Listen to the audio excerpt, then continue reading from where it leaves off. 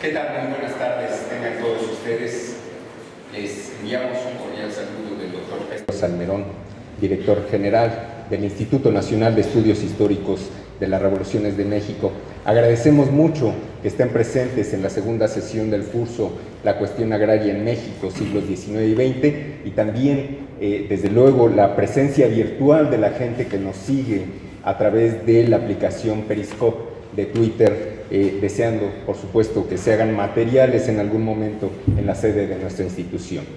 Bien, hoy tenemos la segunda sesión, la segunda conferencia de este curso sobre la cuestión agraria. Decidimos, por supuesto, jalar los antecedentes, llegar a un punto de partida, y nada mejor que empezar con la cuestión agraria en la Nueva España. Tenemos hoy como invitado especial al doctor Felipe Castro Gutiérrez, investigador del Instituto de Investigaciones Históricas de la UNAM, de quien haré lectura de su semblanza curricular para que ustedes valoricen la calidad del expositor que tenemos como invitado la tarde de hoy.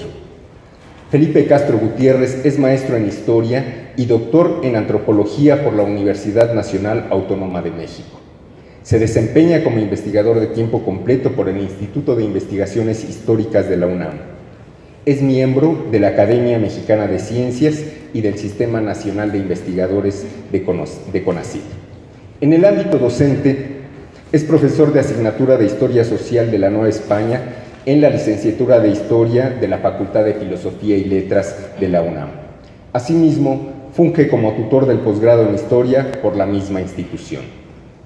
Felipe Castro recibió el premio por mejor artículo novohispano otorgado por el Comité Mexicano de Ciencias Históricas en 2009 por el artículo Luis de Calleja y Puruata, un noble de mano poderosa entre dos épocas del gobierno indígena, publicado en Estudios de Historia Novohispana en 2007.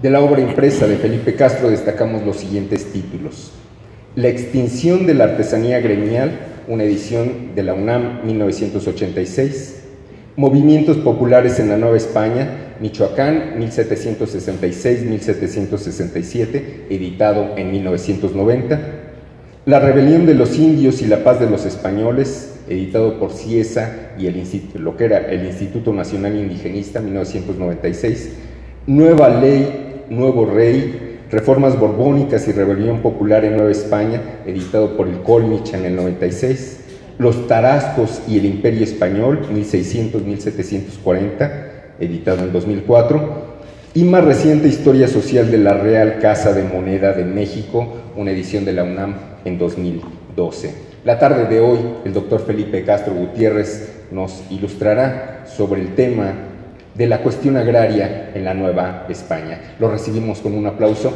Muchas gracias por su atención.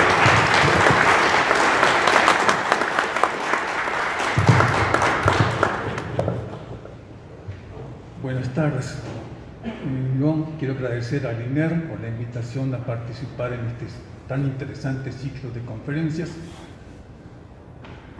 Mi intención inicial era presentar los antecedentes en panorama general de la cuestión de la tierra en la Nueva España como prólogo, digamos, antes de que estas conferencias ingresen al tema de las reformas liberales en la tierra, las rebeliones ocurridas en el siglo XIX. Y inicialmente, cuando me plantearon esta plática, dije, bueno, ¿cómo se va a llamar? Y dice, bueno, la cuestión de la tierra en Nueva España. Y luego me di cuenta que había pecado, no sé si de orgullo o de ingenuidad, porque es un tema realmente muy amplio, ¿no? Entonces voy a simplemente referirme a algunos aspectos que, por un lado, apuntan a la configuración legal de los pueblos de indios y a los conflictos agrarios que tuvieron después. Esta parte, la primera, no es exactamente una relación de leyes, ordenanzas y normas, que claro, son importantes.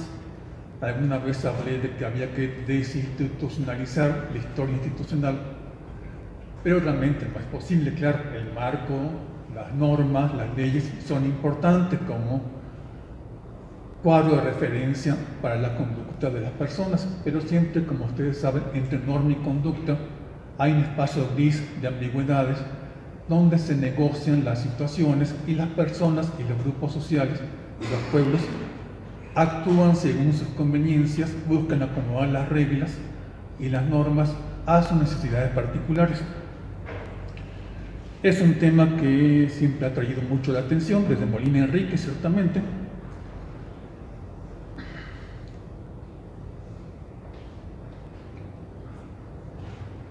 Y me ocuparé en particular del centro de México, porque claro está, la Nueva España como entidad es un ámbito enorme, abarcaría desde Filipinas hasta Cuba y desde Guatemala hasta Alaska en realidad.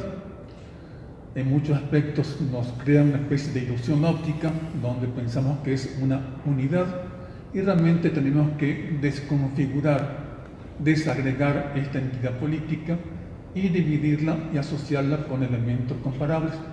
Es muy claro, por ejemplo, que el centro de México se parece mucho a lo que ocurre en Cusco, en la sierra del Virreinato peruano, que Yucatán se asocia muy bien con la Nueva Granada, lo que hoy soy la actual Colombia, y el norte de México se asemeja mucho a la Capitanía General de Chile.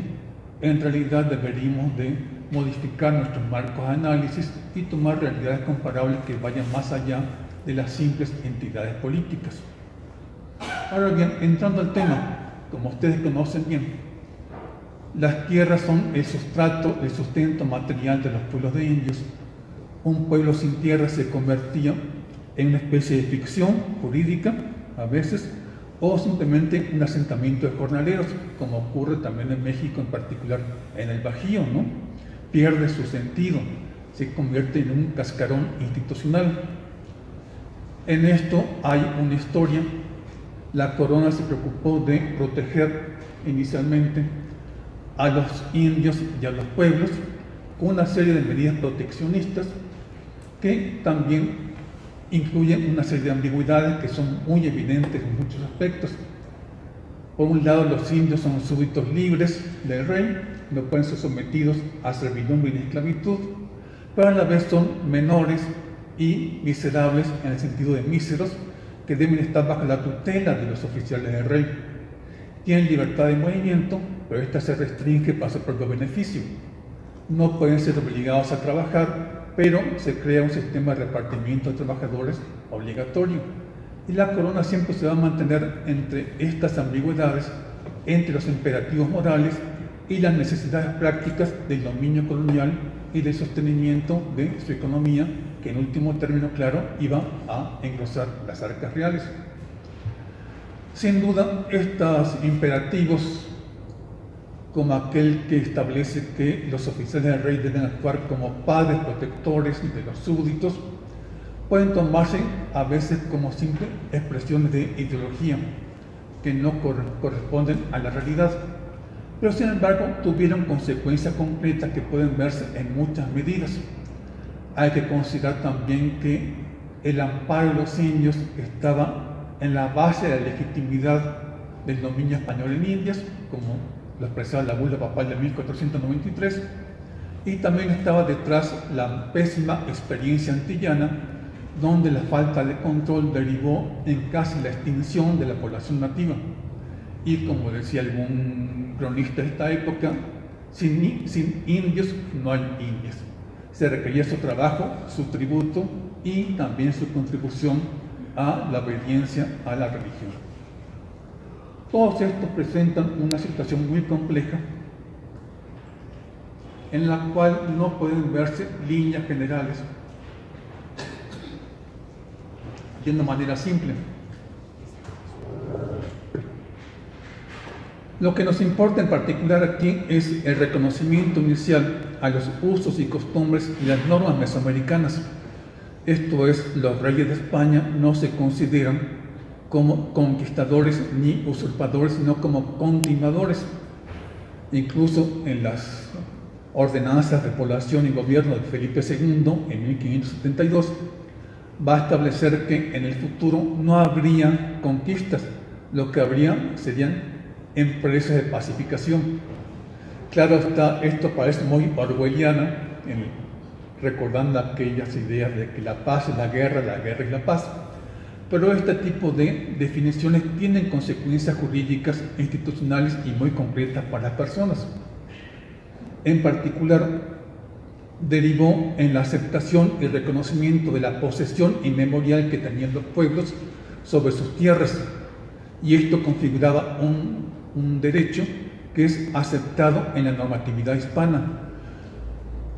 Por tanto, tienen un derecho natural a sus bienes y tierras, no pueden ser desposeídos sin justa razón, y esto da lugar al reconocimiento de los pueblos como entidad corporativa, sobre todo aquellos que podían demostrar una posesión inmemorial de sus tierras, a ciencia y paciencia de los colindantes, sin protesta o contradicción legal de terceros. Asimismo, aceptan y toman e incorporan las donaciones, lo que llaman los señores de la gentilidad, de los cuales el rey de España se considera como su sucesor. No ocurre en el virreinato mexicano, pero en el peruano hay a veces cuadros monumentales muy interesantes, donde aparecen todo el linaje de los incas hasta Atahualpa, y después Carlos V, Felipe II como continuadores. Desde este punto de vista formal, lo que hay no es una conquista, sino un cambio dinástico, y este cambio dinástico, claro, implica el reconocimiento de las antiguas normas. Otra vez estamos hablando en términos de representaciones legales, legitimaciones y discursos. Las realidades, claro, sabemos, son otra cosa. Y se puede ver como muchas veces los pueblos alegan: el gran señor Moctezuma nos cedió estas tierras, son nuestras, y este derecho debe ser reconocido. Lo mismo se aprecia como en muchos códices aparecen como figuras legitimadoras de la tierra los antiguos señores entregando las tierras al pueblo, y este tipo de donación es reconocido como derecho formal. El problema para los pueblos es que esta posesión era vaga e indefinida. Esto es, ¿cuál es su posesión específica? Aquella que cultivan, en la cual habitan o, según el derecho hispano, mantienen ganadería. Ahora bien, en la época prehispánica no había ganado, desde luego, y lo que estaban ocupando eran los territorios cercanos a lagos y ríos, y muchas veces las tierras ocupadas para el cultivo cambiaban de año en año. Por tanto, había enormes espacios que estaban abiertos y podían ser considerados como realengos o baldíos. En realidad, los pueblos realizaban en estos lugares tareas de recolección, que son importantes en la economía campesina, pero esto no configuraba posesión a la manera hispánica. Incluso Bernardo García, que se nos fue el pasado año, ¿no? Yo lo sentí mucho, un brillante colega, dijo que el concepto de propiedad cerrada y excluyente es una idea occidental, y que probablemente esta idea no existía en el ámbito mesoamericano. Sí hay colindancias y separaciones entre parcelas, pero no hay una idea de límites exclusivos y cerrados a la manera hispánica. Esto sería más bien un principio que las poblaciones indígenas van a adoptar del derecho hispano. Y lo hacen también con otros elementos. Prontamente podemos ver que hay lo que podemos llamar una aculturación jurídica. Esto es, descubren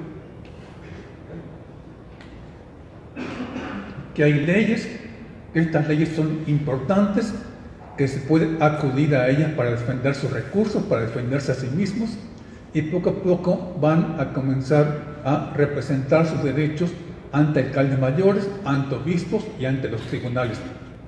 Es un proceso de mayor interés y se ve que tarda un par de décadas, pero para mediados del XVI ya se dice, es que los indios saben llevar muy bien su derecho.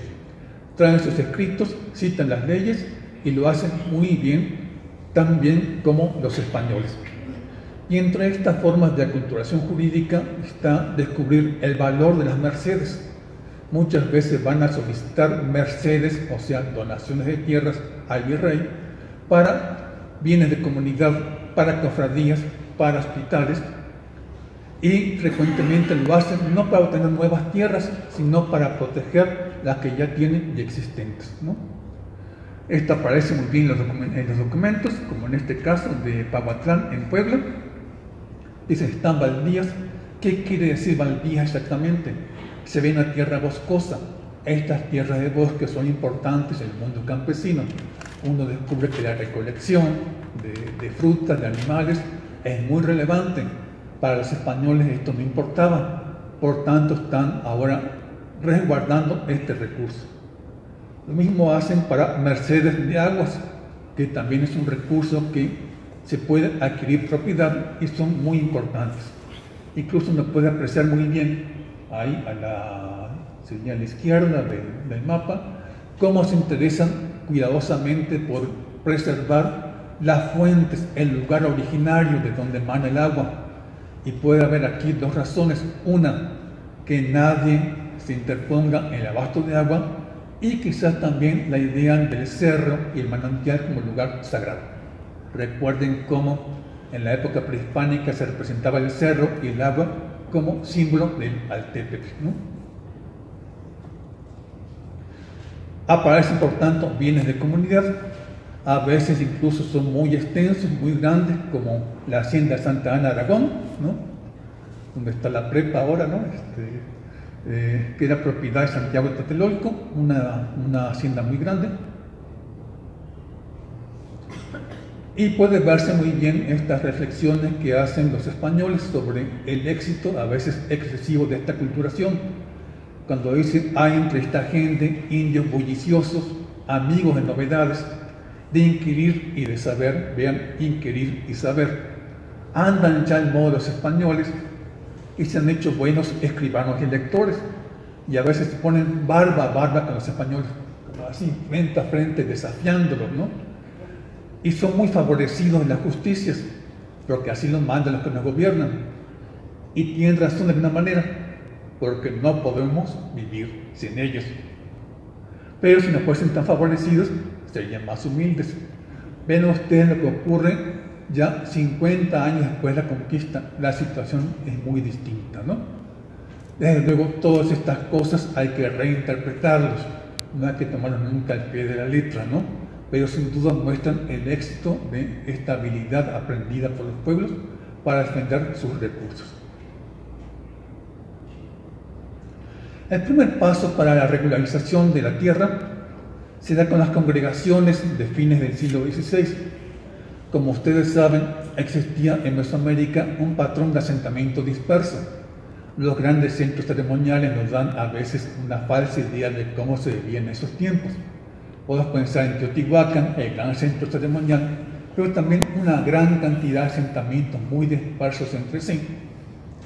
Muy la manera campesina, donde la tierra importa que esté cerca del lugar de habitación, y esto era considerado como inconveniente para el gobierno civil, para cobrar tributos, exigir servicio personal y también para la evangelización.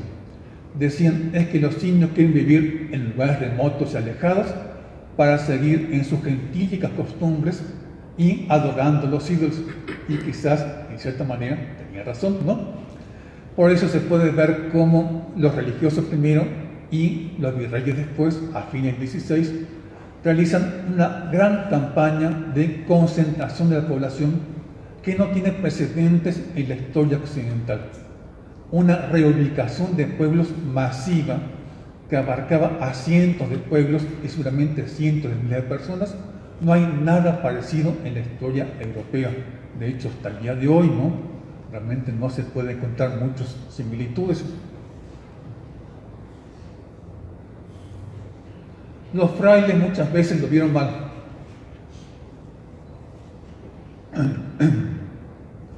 Fray Juan de Torquemada, en la monarquía indiana, dice que fue cosa de lástima verlos arrancarlos de cuajo de sus pueblos, llevarlos a una ramada donde no tenían para guarecerse, y los llevaban, les quemaban las casas y los llevaban como perros por delante, rodando y por fuerza, y se habían destituido el favor humano, volviendo los ojos al cielo. Otra vez hay que tomar estos testimonios entre comillas, ¿no? Lo que Torquemada está relatando puede haber sido cierto en muchos casos, pero lo que está resintiendo es que ahora han perdido su antiguo poder. Y realmente son los oficiales del rey los que gobiernan a los pueblos y gobiernan las provincias. Ya los frailes cada vez quedan más en papel de párrocos y han perdido su antigua autoridad. Se puede ver que, de hecho, los virreyes tomaron muchas precauciones para que esta reubicación de pueblos se hiciera con cierto orden, ¿no? Y en particular se preocuparon de adjudicar tierras suficientes. Decían que haya tierras suficientes para todos de año y vez, o sea, para dejar un año en barbecho y otro en cultivo. Y los jueces se ocuparon de delimitar estas tierras, poniendo mojones establecidos. Se ve entonces que aquí hay el inicio de la fundación de pueblos con tierras reconocidas y con linderos y mojoneras bien identificados. Incluso los autos de congregación van a ser empleados después en los pleitos de tierras consecutivos, y todavía en la época de las leyes de reformas aparecen nuevamente. También hay que citar que, más allá de la violencia que pudieron haber, en la memoria indígena, en el recuerdo que tienen de su pasado, estas congregaciones de pueblos se recuerdan como momentos fundacionales, como el origen del pueblo. Y esto es muy interesante porque también crea una nueva identidad colectiva. Si antes los pueblos habían sido, como decía Solita para el Calpulli, gente de linaje antiguo y conocido, a partir de las congregaciones se trata de un conjunto de tributarios que da tributo y servicio personal y recibe tierras en cambio. Un concepto mucho más contractual donde el nexo familiar ya no es tan importante, ¿no? Y se diría que esta asociación de pueblo, comunidad y santo patrón, esta triada identitaria, se mantiene y llega de hecho hasta nuestros días, ¿no? Se ve muy bien en los mapas de congregación cómo aparece la nueva traza de los pueblos, ahora en damero perfectamente cuadriculados, como pueden verse ahí abajo.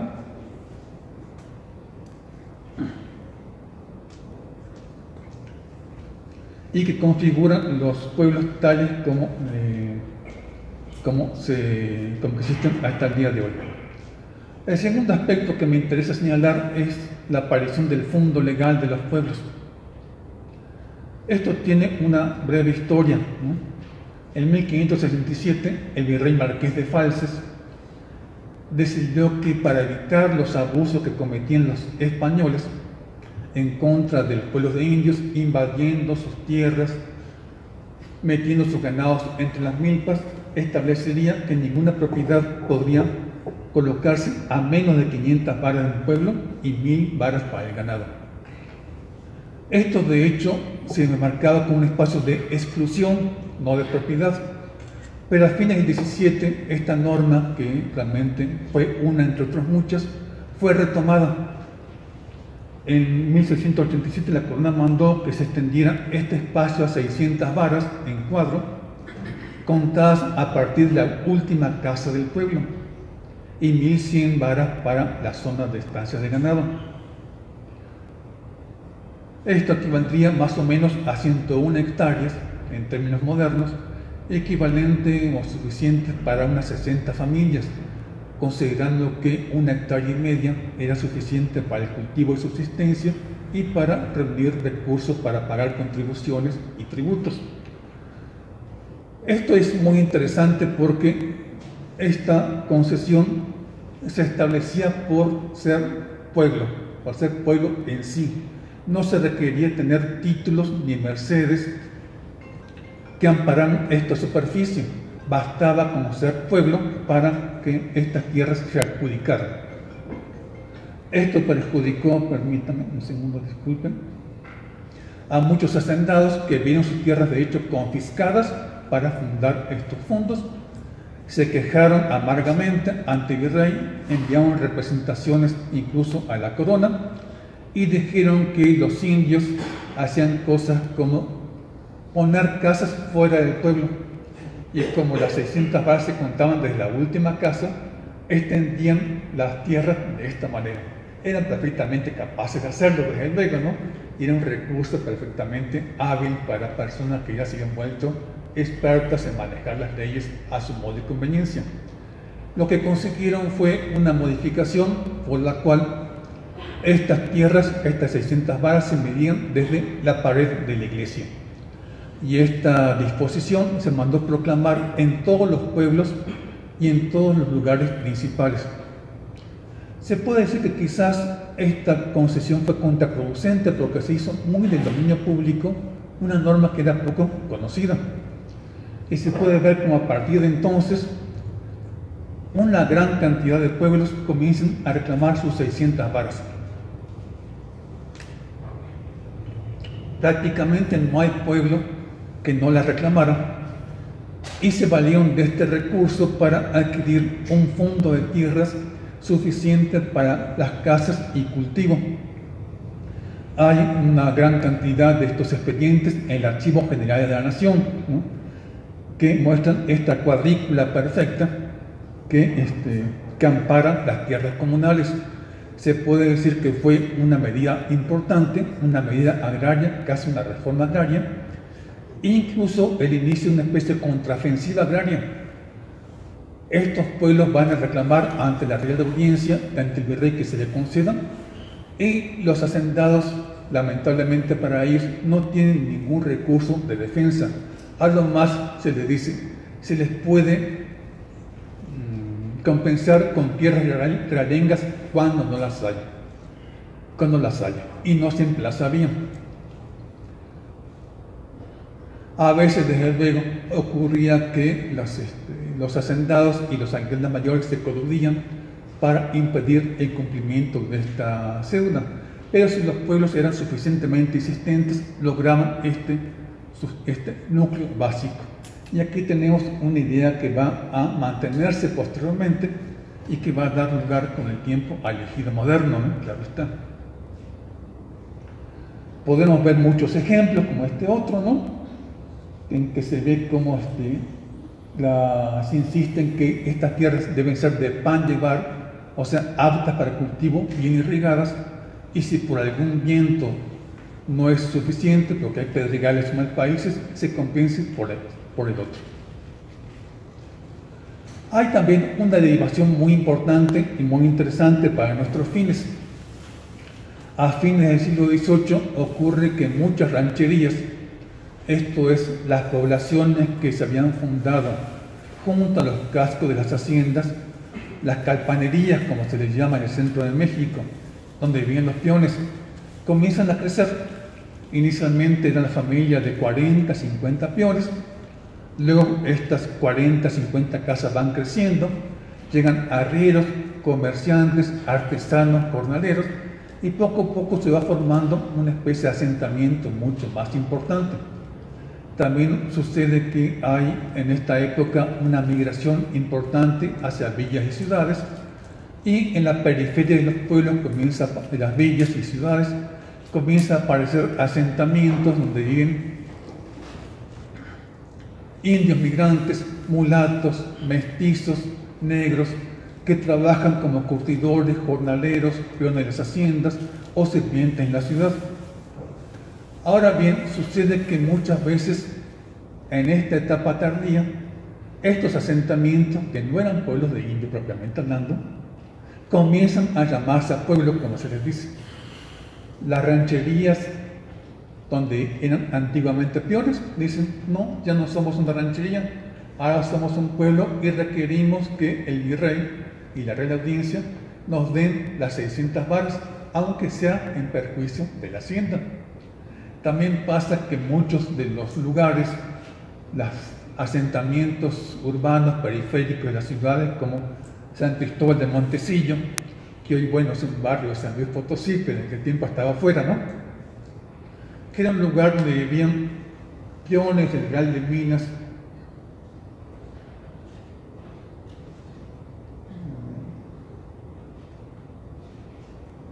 del Cerro de San Pedro. Disculpen, a ver si me pueden ayudar con la imagen.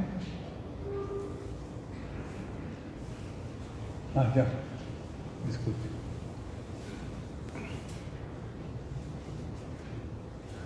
Jornaleros de la ciudad, sirvientes de los carmelitas, leñadores, carboneros y arrieros y algún otro vagabundo, ¿no? Y que eran muchos indios, mestizos, mulatos y hasta españoles pobres, deciden todos declararse indios. Esta es una cosa muy curiosa, cómo la identidad colectiva y la identidad personal se pueden manejar según su uso y conveniencia. Y generalmente se piensa que hay un intento de los indios de pasar por mestizos para escapar de la condición indígena y dejar de pagar tributos, y los mulatos a veces tratan de pasar por españoles, pero en este caso un grupo de mulatos, mestizos y hasta españoles pobres se declaran indios a sí mismos, y lo hacen porque la ley les permite convertirse en pueblo, poner una iglesia, convertirse en visita a la parroquia y luego reclamar tierras. Los carmelitas, que eran propietarios de estas tierras, tenían un vasto latifundio que realmente era muy grande y muy rico. Pusieron el grito en el cielo, dijeron cosas muy terribles sobre los habitantes del Montecillo, dijeron que eran vagos, gente de lo peor, delincuentes, que vivían sin orden ni policía ni buenas costumbres, pero no pudieron evitar que se les concedieran las 600 varas de fondo legal. O sea, vemos cómo una medida que fue creada por la corona para un propósito acaba convirtiéndose en un asunto distinto, en que distintas personas lo utilizan, lo reconvierten para sus conveniencias y necesidades. La tercera medida que me interesa señalar aquí son las composiciones de tierras. Esto es, para el siglo XVII, la corona tenía muy claro que la distribución y apropiación de la tierra en la Nueva España era un completo desorden. Esto es, había distintas personas, corporaciones que habían recibido tierras de los ayuntamientos, de los virreyes, de las audiencias de los gobernadores. A veces ya pasaba que, transcurrido el tiempo, los linderos eran confusos, decían: esta hacienda o esta caballería de tierra llega hasta la ermita. ¿Cuál ermita? Había desaparecido hacía ya 100 años. Hasta una barranca donde pasa un río, pues el río ya no está, ¿no? O a veces ocurre que los hacendados habían comprado tierras a la nobleza indígena y estas tierras venían medidas en mecates, o sea, medidas en agua, o en paracatas en Michoacán, y ya nadie sabía cuáles eran esta metodología mesoamericana. O bien incluso los títulos eran la letra antigua e ilegible, lo cual yo le puedo decir que es muy cierto, porque uno sufre para leer documentos del siglo XVI. Y se ve que para el XVII ya realmente pocas personas podían entenderlo. También eran conscientes que, aprovechando el desorden, muchos propietarios se habían apropiado de tierras que no les pertenecían. Simplemente no eran de nadie, entonces venga para acá, pongo mis mojoneras, llevo sus cultivos y meto mi ganado. Así que la corona comenzó a introducir una serie de medidas, las composiciones de tierras, por la cual se llaman jueces de composición. Estos jueces recorrían las distintas jurisdicciones,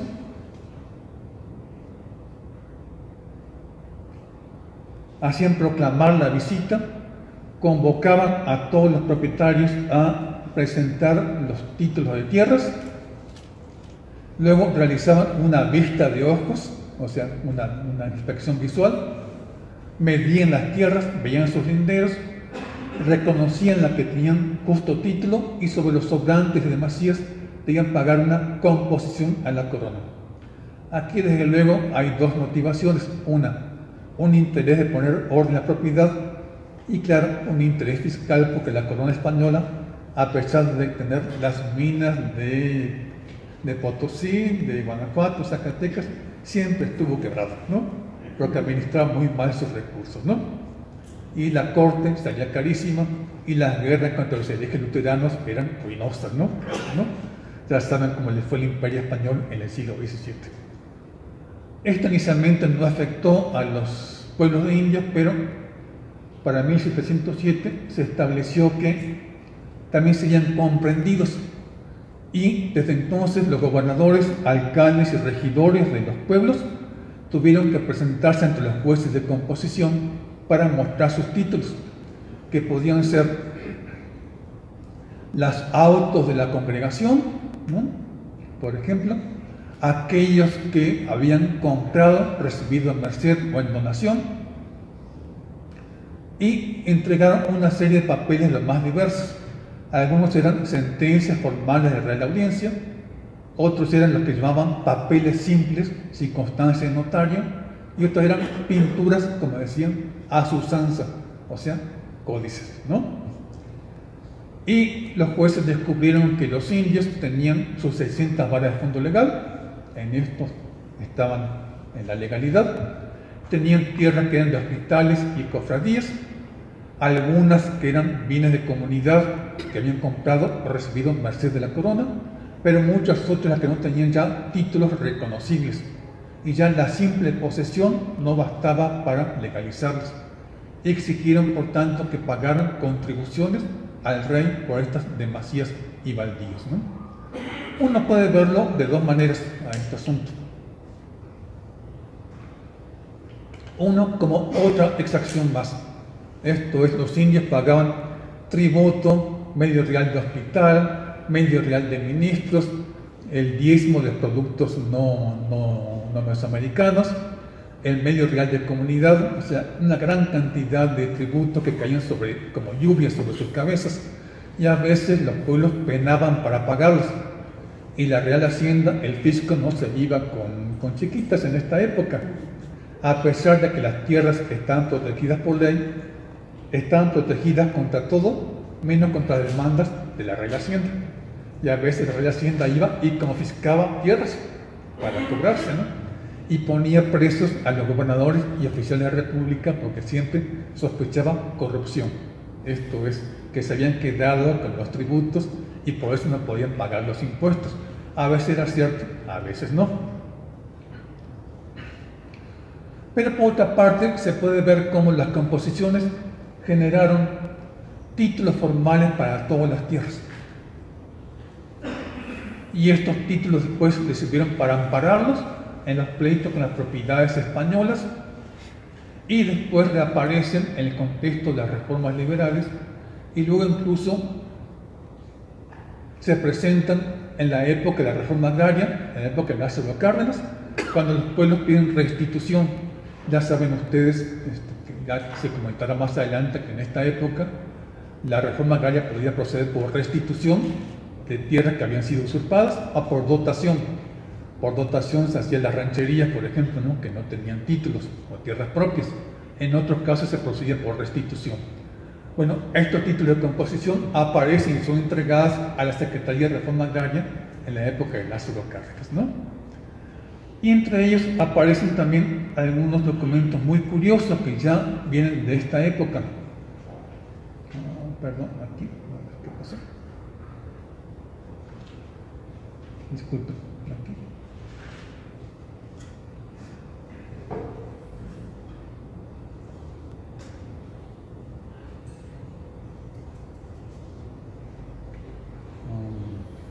Vamos a ver.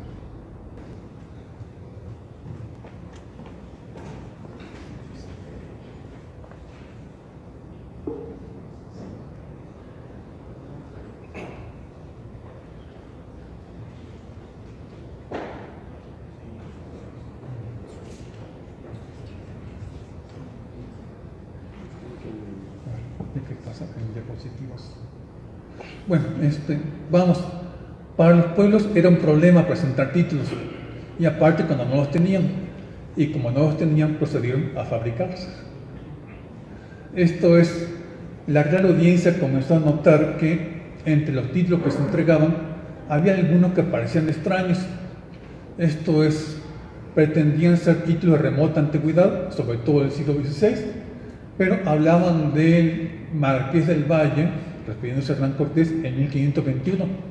Un momento, el título del Marqués del Valle se dio en 1529.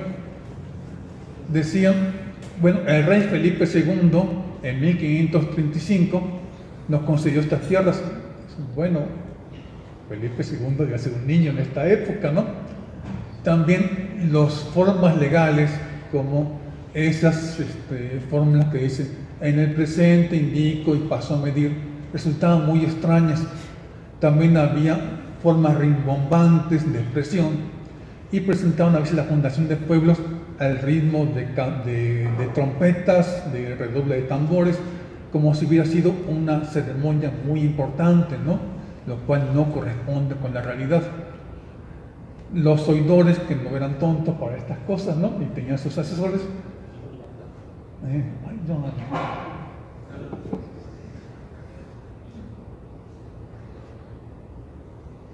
Comenzaron a averiguar y descubrieron que casi todos eran obras de un señor, un arriero de Azcapotzalco, que se hacía llamar Diego García de Mendoza Moctezuma.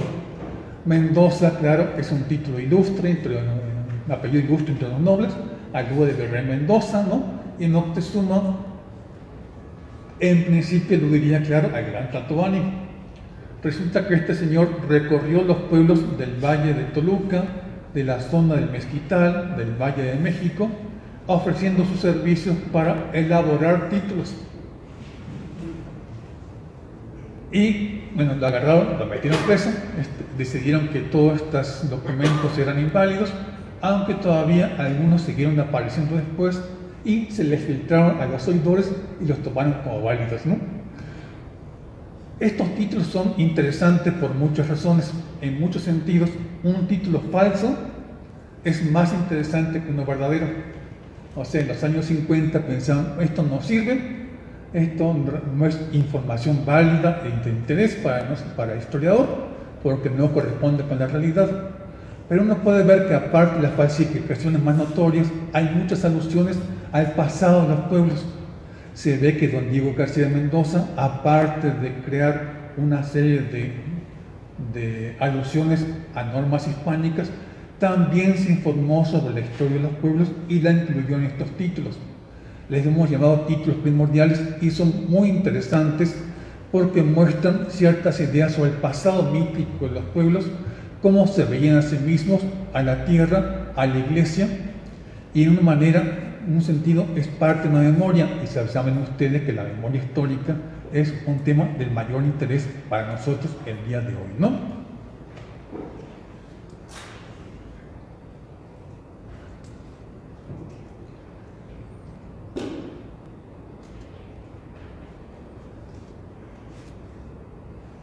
Aparecen, por ejemplo, en este ejemplo, Hernán Cortés y el virrey como personajes fundacionales de los pueblos, con algunas referencias muy extrañas, ¿no? Como el nombre de Dios Todopoderoso y la Serenísima Reina de los Ángeles.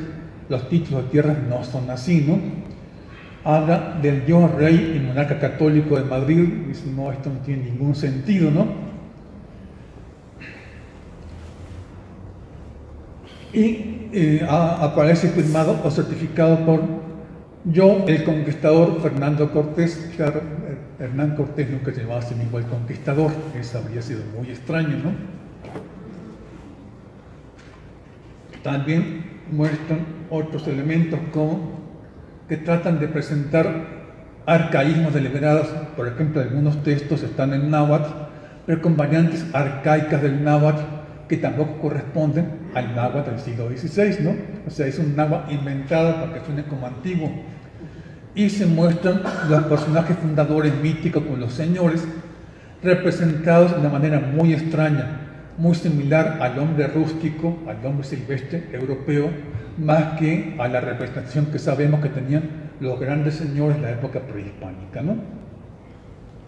Y hay algunas cosas muy curiosas, como este nopal genealógico, que a mí me encanta, claro, desde luego, ¿no? Ya saben ustedes que es una práctica de los linajes nobles españoles, el árbol genealógico.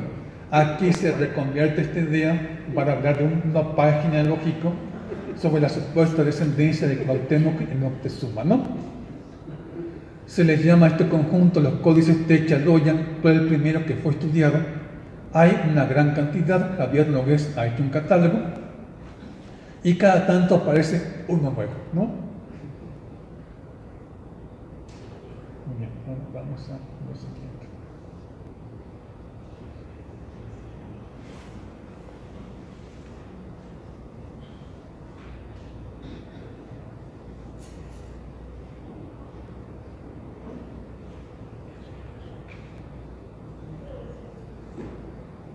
Muy bien. Todo esto nos proporciona evidentemente el marco legal, pero nos interesa también ver cómo este marco legal funciona en la realidad. ¿Hasta qué punto amparaba a los pueblos? ¿Qué consecuencias tenía en la preservación de los recursos comunales, de los bosques, de la tierra y el agua? ¿Qué ocurría en los conflictos y cuál es la lógica y la relación de la conflictividad agraria en esta época? En esto tenemos dos grandes versiones, dos grandes modelos. Uno, el de François Chevalier, el gran historiador francés, que estuvo aquí en el SEMCA, ¿no? Que fomentó una serie de conferencias México-francesas muy interesantes, que tuvieron un papel relevante en la introducción de la historiografía francesa en México, y que escribió un libro célebre, La formación del latifundio, de los grandes dominios en México, ¿no? Y recorrió, aparte de ver documentos en el archivo, recorrió el país en camión, en coche, en bicicleta, a pie y en tren, ¿no? El presidente entonces le dio un vagón con su locomotora para que el profesor Chevalier recorriera el país y viera las haciendas de primera mano, ¿no? Y escribió un volumen masivo, realmente impresionante, con una gran cantidad de casos que nos dio la idea de los grandes señores de tierras y ganados que vivían en haciendas que parecían fortalezas, tenían pequeñas milicias privadas, vastos latifundios subexplotados, en la cual muchas tierras permanecían baldías, que mantenían una producción que en parte era para autoconsumo, para consumo local, y solamente vendían limitados excedentes en el mercado, porque el mercado no era suficientemente amplio, y que se imponía sobre villas y pueblos de indios, y en particular se apoderaba de sus tierras para reducir a los indígenas a la condición de peones.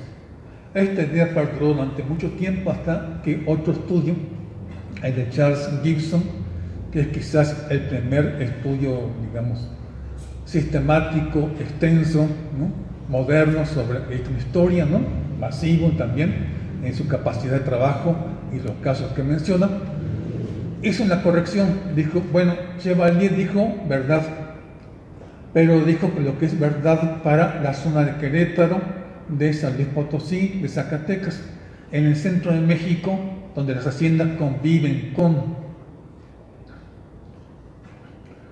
villas, con ciudades, con ranchos y pueblos, la situación es diferente.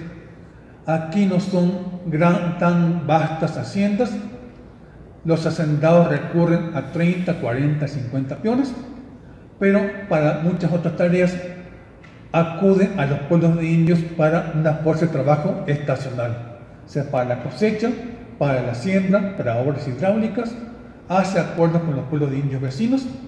De estos aportan trabajadores durante 1 o 2 semanas y les paga por esta labor. Los pueblos de indios, a su vez, viven con la hacienda una relación de mutua conveniencia. Este trabajo ocasional les da recursos para mantener el pueblo, pagar tributos, pagar contribuciones fiscales y también para sus gastos comunes. Hay entonces una relación que se puede decir que de mutua conveniencia, aunque ciertamente desigual, desde luego. Estos modelos han seguido puestos en discusión. Hay que ver cada caso particular, desde luego, pero sin duda se puede ver que la relación entre haciendas y pueblos no es forzosamente de oposición y contradicción. A veces podrían convivir con relativa armonía. Es distinto el caso, por ejemplo, de las plantaciones de azúcar, que sí, eran muy destructoras de los pueblos, porque abarcaban tierras y abarcaban aguas. En este caso sí, la situación era mucho más difícil y compleja, ¿no? En otras situaciones se puede ver que hay cierta colaboración, incluso el hacendado colabora a veces para sostener la fiesta del pueblo, les presta para pagar los tributos y permite que el ganado del pueblo pastoree en su hacienda. Se puede decir que hay cierta relación, cierta simbiosis, cierta correlación entre uno y otro. Y esto nos lleva también a considerar los diferentes pleitos, ¿no?, que sabemos muy bien y conocemos por la frecuente búsqueda de justicia por parte de los pueblos ante el virrey y ante una instancia particular, el Juzgado General de Naturales, que estaba presidido por el virrey y que decidía muchos pleitos a verdad sabida y verdad conocida. A otros, claro, se ventilaban ante la Real Audiencia cuando era un pleito mucho más largo y prolongado. Lo que hacían los pueblos era conseguir del virrey el equivalente de un juicio de amparo, conseguir la suspensión del acto reclamado. La decisión final iba por otras vías, pero se puede ver cómo esta búsqueda de justicia es constante y se realiza con cierta regularidad. Pasa incluso que los pueblos acuden de largas distancias, desde Oaxaca, Michoacán, Veracruz, Puebla, a buscar justicia ante el virrey. Gutiérrez, que estudió este caso, dijo que lo comprendió muy bien un día que iba por el Zócalo y vio comisiones que venían de distintos lugares a pedir justicia al presidente, como todavía ocurre, ¿no? Dice, para mí esto es la continuación de la autoridad del mandatario, que va más allá de lo puramente formal, de lo que establecen las leyes, y que se presenta como una figura lejana, poderosa, paternal y que imparte justicia, ¿no? En este sentido, los virreyes lograron crear esta imagen y que los indios acudieran a pedir justicia y no a las armas, a la invasión, a la violencia cotidiana, que también ocurrió desde luego. Otra parte, los pleitos agrarios no siempre iban entre pueblos y haciendas. Se puede ver también que dentro de los pueblos hay divisiones, sobre las cuales regresaré después.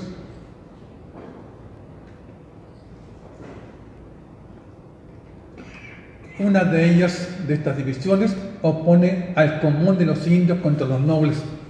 Esto es, como ustedes conocen, la antigua nobleza mesoamericana fue aceptada como tal, se le dieron mercedes y privilegios, y entre ellos el derecho a la propiedad privada. Esta propiedad privada era trabajada inicialmente por los más iguales como un tributo. Posteriormente, cuando se consolidan los pueblos, ocurre que los indígenas ya no ven ninguna razón para seguir trabajando para el señor, para el antiguo noble. Dejan de hacerlo.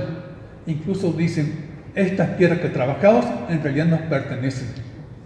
Los que damos al señor, al noble, al tatubani, era el producto de la tierra, que la tierra nos pertenece a nosotros. Y esto da lugar a conflictos muy largos. Delfina López Arrilanga habló incluso de la rebelión de los más iguales, y se puede ver como poco a poco los nobles van perdiendo sus antiguas posesiones en beneficio de los pueblos. También sucede que los pueblos no solamente pleitean contra las haciendas, sino que también pleitean entre sí. No hay una solidaridad campesina ni una solidaridad indígena.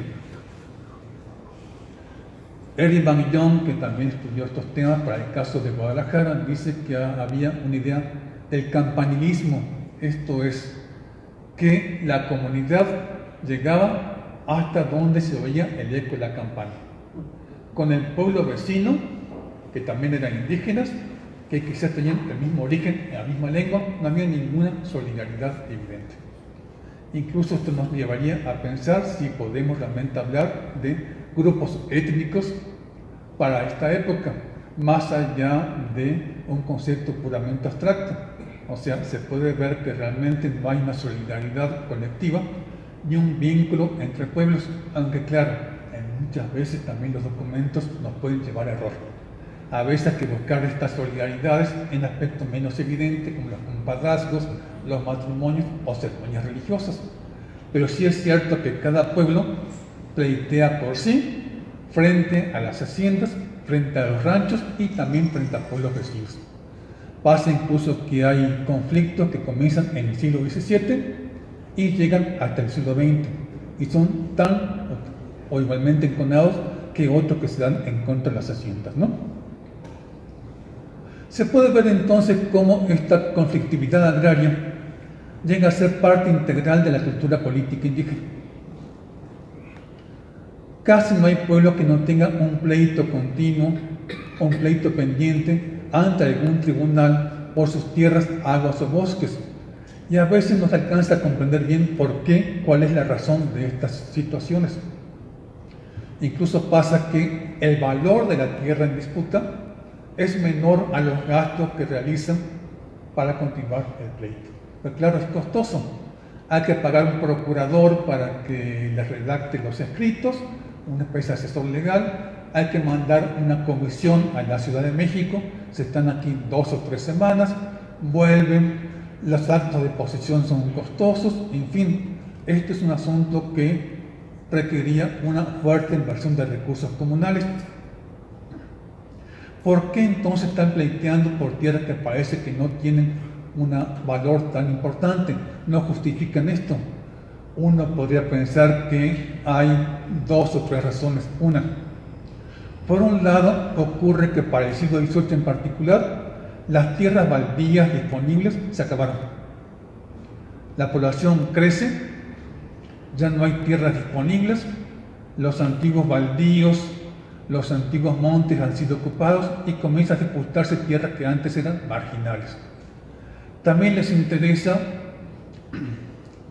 obtener el control de los recursos del agua, y a veces uno piensa que lo que están buscando es recuperar tierras que tuvieron de antiguo. Esto es, si ustedes ven los mapas, ven muchas veces que está el pueblo, el antiguo, el nuevo pueblo, el pueblo de Santiago y el antiguo pueblo viejo de Santiago.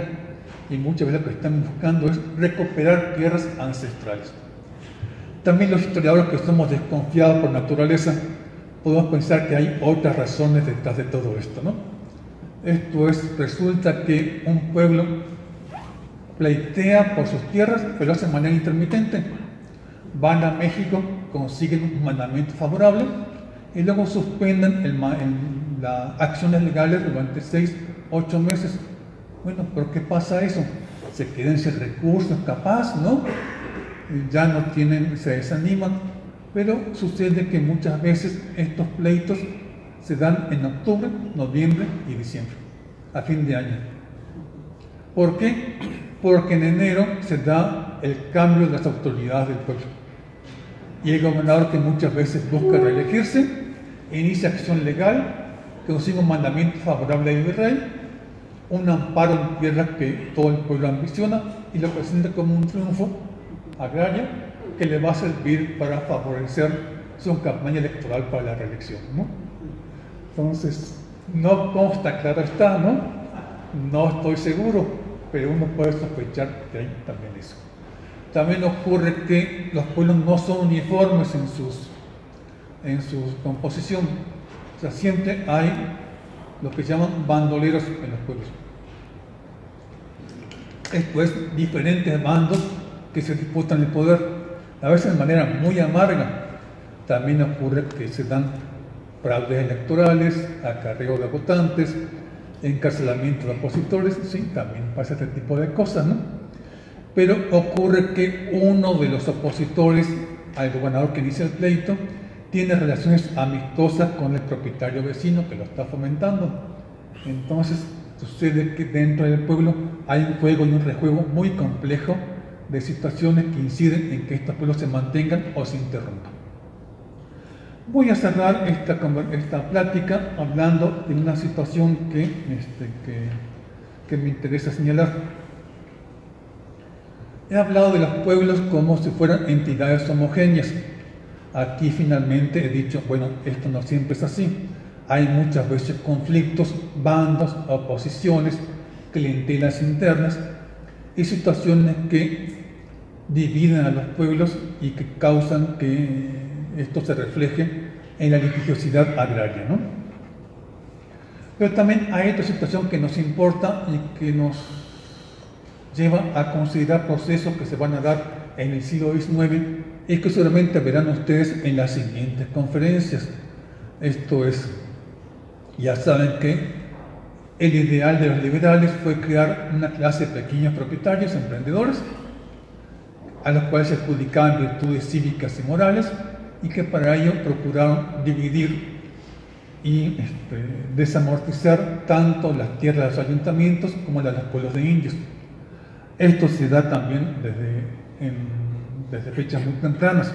Se puede ver incluso algunos intentos en el siglo XVIII tardío de algunos ministros reformistas.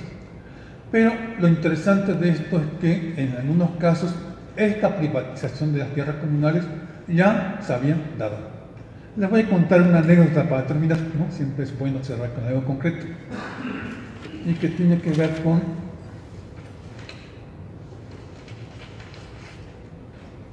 un pleito muy duro, muy fuerte, trágico quizás, que se da en el pueblo de Santísima Trinidad, que por lo que podría encontrar se trata de una población, una pequeña población que estaba por el rumbo a Tacubaya, todavía en la iglesia Santísima Trinidad, ¿no? En este caso se trata de un señor José Antonio Jiménez, que se presenta ante el corregidor de Coyoacán. Estos son tierras del Marquesado del Valle.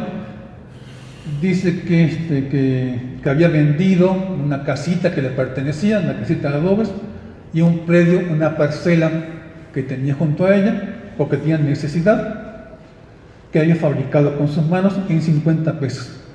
Sin embargo, su hijo, Cristóbal de Santiago Jiménez, que vivía en el lugar, no quiso entregar los títulos ni desalojar el predio. Cuando fue a solicitarle que lo hiciera, el hijo se le fue encima, le dio de golpes, lo aporreó, lo echó de su casa y lo arrojó, y pasó la noche a la intemperie, en el frío, ensangrentado, hasta que una vecina se apiadó de él y le dio refugio en su casa. Todavía su hijo, Cristóbal, fue el otro día, insultó a las personas que le habían dado apoyo y amparo y les dio de golpes. Esto provocó que la denuncia, que el corregidor lo pusiera preso, que les iniciara un proceso, ¿no? Se quejaba también el padre que su nuera le faltaba respeto, que lo insultaba, que le robaba sus cosas, su ropa, sus pequeñas alhajas, y que mostraba una ingratitud y falta de respeto. Lo que está aquí en disputa es la propiedad del lugar, la parcela. Resulta que aquí, aunque parece la cosa obvia y evidente, quien tiene la razón, cuando el hijo es llamado a declarar, las cosas no son tan claras. Dice: no, mi padre ha confundido las cosas. Estas tierras pertenecían a mi madre, eran por tanto la legítima materna y yo debía haberlo heredado. Fui ante el virrey y el virrey dio un auto en el cual llegamos a un acuerdo amistoso. Esta tierra me pertenece. Lo que hizo mi padre aquí fue acudir ante otro juez, ocultar que había una sentencia previa y arrojarme a la justicia. Y dice: me arrojaron como si fuera un perro, así lo dice, en la cárcel. También mi esposa fue presa, mis hijas están desprotegidas y, como se decía, expuestas a perderse. El asunto es muy interesante porque, por un lado, bueno, claro, muestra un drama humano, ¿no? Un hijo que golpea a su padre, una disputa que divide una familia, pero también muestra cosas interesantes. Cuando son llamados a declarar los oficiales de la República, dicen: bueno, estas tierras, ¿a quién pertenecen? ¿Son de la comunidad? ¿Son del padre o son del hijo? Dicen: pues no sabemos. Y resulta después que también que el padre tiene esa parcela, y aunque se presentó como un pobre indio miserable, tenía 11 parcelas en el pueblo. O sea, era el rico del pueblo en realidad. Lo que tenemos aquí es una situación en la cual la propiedad comunal inicialmente se entregaba a los comuneros en el uso útil, en el dominio útil, va pasando de mano en mano, se hereda, se arrienda, se vende, se entrega a terceros y se va creando un mercado de tierras. Este mercado de tierras incluso da lugar a que parte de estas tierras se vendan a mestizos, incluso a españoles. ¿Cómo está? Incluso que así pasa. Y también se da una acumulación. algunos comuneros comienzan a acaparar tierras y a convertirse en el rico del pueblo. Yo he hablado a veces, forzando un poco los términos, de una burguesía indígena, de ciertos hombres que son ricos, que acumulan tierras, mientras otros no tienen para sobrevivir más que vender su trabajo como jornalero o migrar. Se puede ver que la antigua identidad comunal está disgregándose y que en la práctica hay una diferenciación social, una privatización virtual de las tierras que va a anteceder lo que ocurre después y que en cierta manera se adelanta a los intentos reformistas de los liberales del siglo XIX, que van a querer desamortizar tierras que ya de hecho son privadas. Y aquí lo dejamos.